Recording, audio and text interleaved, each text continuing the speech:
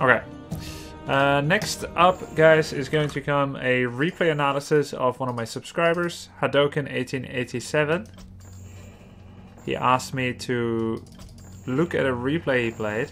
I'm assuming it's a fairly recent game. Orc vs Human Twisted Meadows. Let's see what we can extract in terms of information and potential feedback from this game. Something need doing? I can do that. Awesome game. Now please go your favorite strat of the moment. Dragons fan, thank you very much. I'll think about what that actually is. I think it's probably going to be tier 3 with Envenomed Spears, Wind Riders. Stay tuned for that. So to go on with this replay analysis. It's Twisted Meadows, so I'm going to... by the way, there's many ways to watch a replay in Warcraft 3. You can watch in 1x speed the entire game, and then slow down or pause during fights. Or you can watch in 1x speed unadulterated, just to get the exact feel for the timings of everything. And you can also swap between your vision, the opponent's, non-stop, to look at whatever you want to look at. But you can also force yourself to look only at a single vision in order to learn. And hiding information from yourself while you analyze a replay for the first time can only be done once. If I even press 11 once, I will see that the human is in top left position. I'll unintentionally, subconsciously start making adjustments in my head about their location. It's best to hide all information from yourself, do a one-time run through, watching only your own point of view, and only afterwards, as you already have more information, to include that in your analysis. If I was serious about analyzing one of my own replays, I could watch it up to 10 times, 5, 10 times, just to get more information. So the first thing I'm looking at is that you're scouting in the wrong direction. This is not because I know human is top left, but because actually human laboratory creeps often, and there's only one location that you can get to fast enough in order to do real and lasting damage. And that's top left. It's always counterclockwise on Twisted Meadows. So always scout counterclockwise first against human. Even if he is here, you will not reach the bottom laboratory in time. So give yourself an opportunity, 33% chance, to get it right. In terms of your building placement, I really like it. It's very much like how I build it. It leaves you space to make catapults later to stop tower rushes and not get body blocked by yourself. It also protects your peon line from towers placed over here or whatever. Okay, so he's not at the bottom. I'm going to assume that you will go get a circlet of nobility. This footman probably gives away his top left. I don't think he could have had a footman in your base coming from the top left orientation if he was bottom left. So now you kind of know he's top left. But you already went here with Blade, which means you want to get Circlet. You're now making a decision to start this camp. I would say nothing else is efficient, except starting this camp immediately with Circlet. The problem is, it's right next to him, right? So he can do... Then watching you play WC3 for years, sorry to excellent to be at 4 months. No problem. Thank you for the 4 months reset, Walter Whitecat. I really appreciate it. Your grunt isn't going in the wrong location. It's going to be late. It delays your creeping. And you're actually... Oh, okay. So he went for... You couldn't have known that. To be honest, the expected result would be that he's finishing his laboratory. And that you're coming here and there's just a creep. And he's not there. Which means... you'll have to creep it in order to be efficient. Your grunt is late because you overchased and you're showing him where you are. So once you start creeping this, he should be able to come in with 2-3 footmen, water elemental, level 2.2 archmage, and start harassing your grunt. At which point you'll soon have to go back, heal up, which allows him to do basically anything. He can finish the camp himself, or do a bunch of small camps, or just harass you. So I don't like the opening decision too much, but just, yeah, you're taking too much chip damage with grunt. Way too much damage. You can't walk past. You need to have this idea that grunts do not walk past footmen and militia in close proximity. You need to keep 2 arms distance away. Nice kill on the water elemental, good job. Good damage on Archmage. Grunt sticking around doing damage on Peasant, very good. And now you go back on time, this is good. You made your second grunt. Keep in mind that you should shift click peon in case you get too busy so you can get back to work. Lazy freaking peon. And also I hope that you control grouped your Great Hall to 4 so that you can go to tier 2 right as you have enough lumber.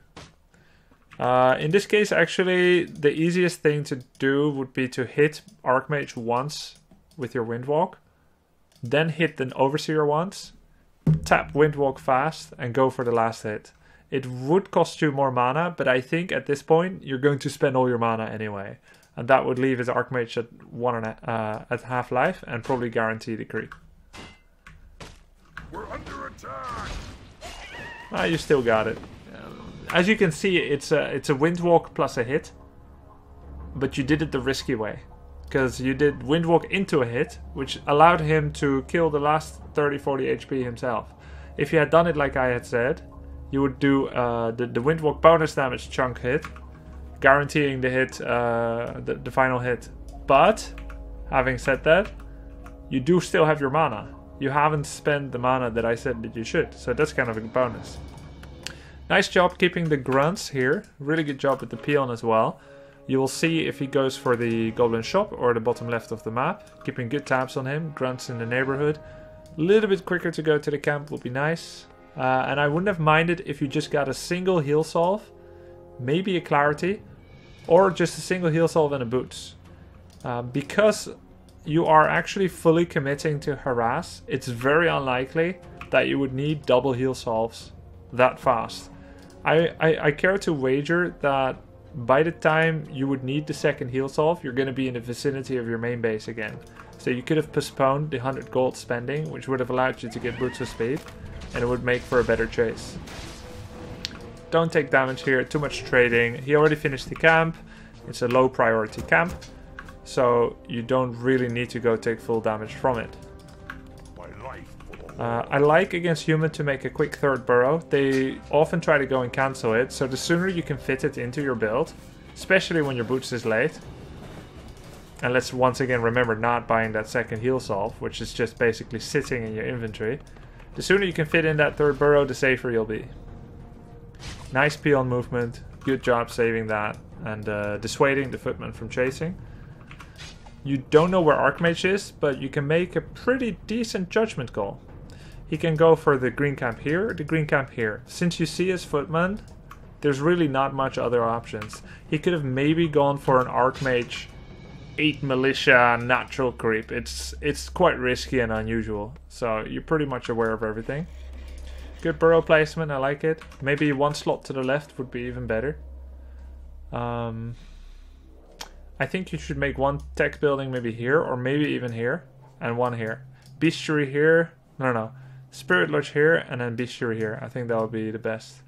Because you can make it here, I think? No. Maybe it fits here, but it will get cancelled quite easily, and you'll have some body blockage. Okay, good job doing the creeps with grunts.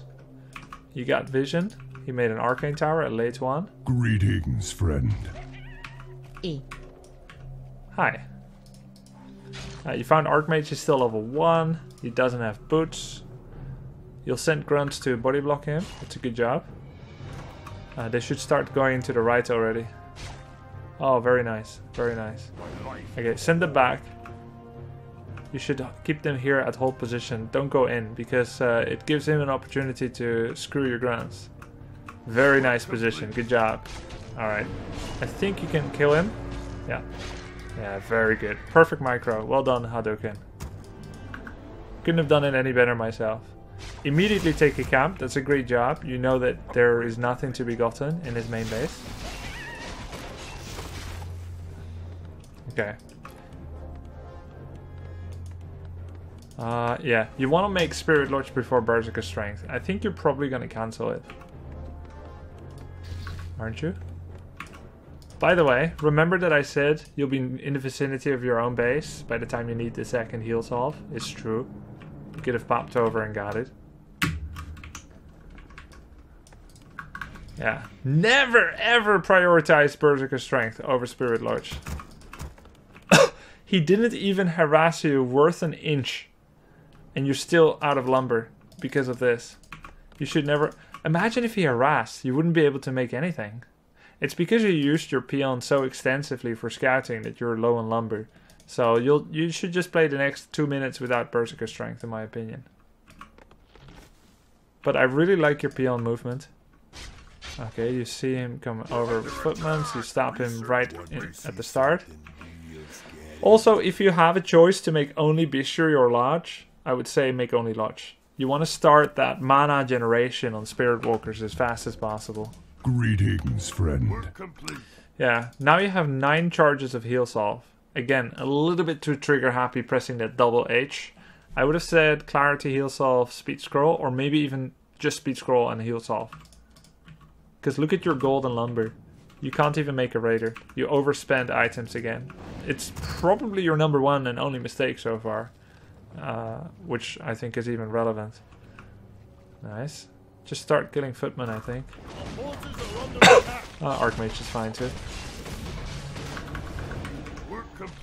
So at this point, because you're so grotesquely far ahead, being level 3 versus 1, you should scout his main base. There's something fishy going on. I feel like he's going tier 3 or something. No, it's mass casters. Okay. You click his hero. Did you click his hero? We're under attack. You did not click. You should always click his hero if you have a choice. Nice creeping. I would say it's okay to hex the Overseer once. Oh no, what are you doing? If you start... No, kill it! Kill it! If you start by hexing the Overseer once, you can prevent a lot of damage done on your grunts. But it's okay, you still got your mana, it's actually pretty good too. I would say that your lumber situation is such that you can justify remaking the peon you just lost.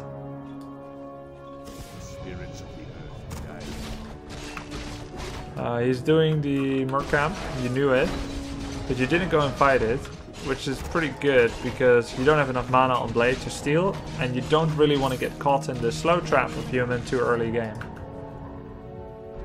You should eat the strength with your Blade, don't be lazy. Okay. I hope you make Kodo immediately. Yeah. If you make the fast mill because of whatever condition, and this time you did it because you had lack of lumber, definitely make the Kodo as fast as possible. It's okay to make it even after a single raider. But if you don't, make it after the second raider. Don't go full triple raider. Reason being, Kodo is amazing at defending tower rushes, which is basically the only way that he could still beat you. Work complete. You can eat water elementals, it adds damage. Nice creepjack. Very good. You should have probably bought invulnerability. Oh, you do, but it's on the wrong hero. Go kill him. Just go kill him. Oh, you're waiting here a little bit too long. You could have stolen that rock golem. Still a nice fight though. Are you bringing peons? You are. Man, you're pretty good. Making Kodo and going over 50 is totally acceptable under the circumstances. There we go. Perfect. Upgrade pillage as well. Probably you should make attack upgrade and pillage at this point. And then you just go for the Hail Mary. Go finish him off. Go back, get 2 clarity potions on Shadow and finish him off. What did you just get? Claws plus 9. Nice. If you attack now, there's no way you could still lose. Ah, you're getting pillage. Perfect. Good job. And you didn't get the double clarity, which I think would have been nice. You didn't really need that burrow. Look at your situation. So you're going for an all-in. No, he didn't pay for the analysis. He just asked for it. I'm happy to do it. You're going all in, which means even if you had money to make units now, they wouldn't arrive on time. So it's better to invest in things that immediately add something. Recognizing that, you make a headhunter because it will come out the fastest. But double clarity would have done you a lot better. Now, because you have pillage, you start getting some money here. Did it finish? No, not yet. Now it finished. Oh, nice double sorceress. I wouldn't say it's necessary to windwalk and go for his archmage. You're not completely ready for the fight. You're not spirit linked yet. You haven't started Voodoo Lounge yet. And you haven't killed the shop. If you just kill shop, play it chill, ignore the first few attackers, make a shop, I think that'll be great. Still, having said that, you should be able to win this fight with ease. You're not spirit linking enough.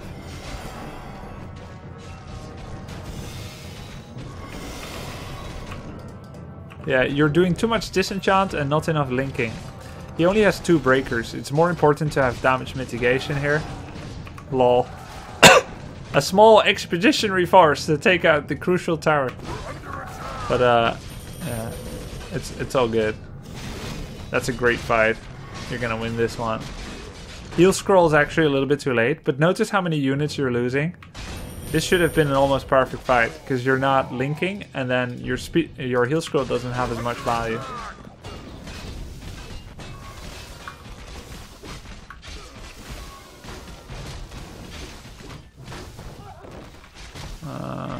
A little bit awkward, but you should still win. You're 58 versus 41.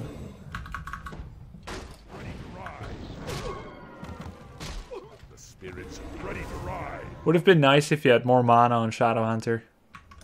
And that attack upgrade that I was talking about. A little bit too many raiders as well. Grunts are fine here. 2 Kodos would have been nice. He still sees you? No. He's level 3? 3. And you're 4-4.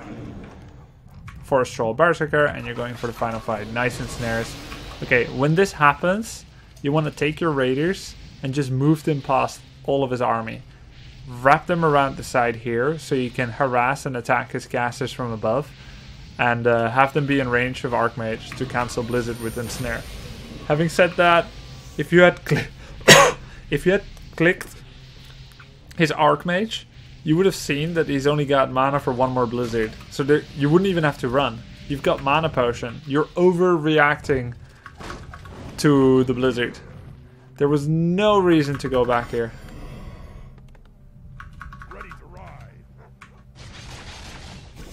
Blizzard is only a threat if he's likely... Oh my god! No! You're walking past everything. Your units aren't doing anything. Oh, you actually lose this.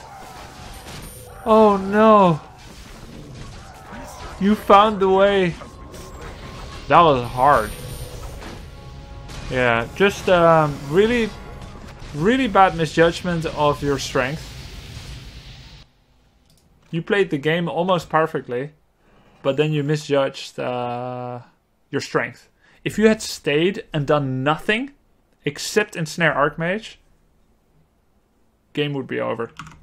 You do nothing except control Raider, everything attack move, you don't even have to heal wave, you would win the game. But you just clicked past his army, you re-engaged too many times, leave, and you didn't restock up. You had 15-20 food more. But that was a great game by you, actually. Besides the end and the understanding of the late game fight, I think you did great, hadouken. And thank you for sending a really good replay, actually, for analysis.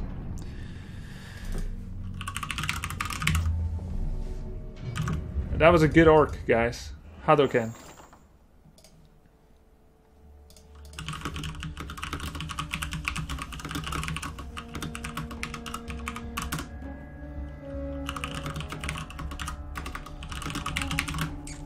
Thanks anyway for analysis, still learned a lot.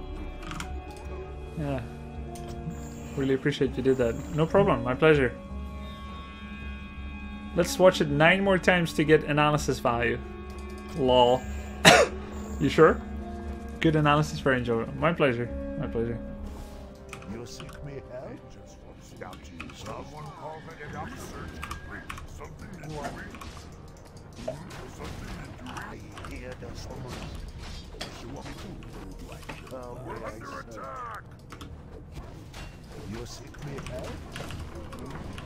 something you're doing? Right away. Hadingo. Yes. Yes, what do you want? Yes. We are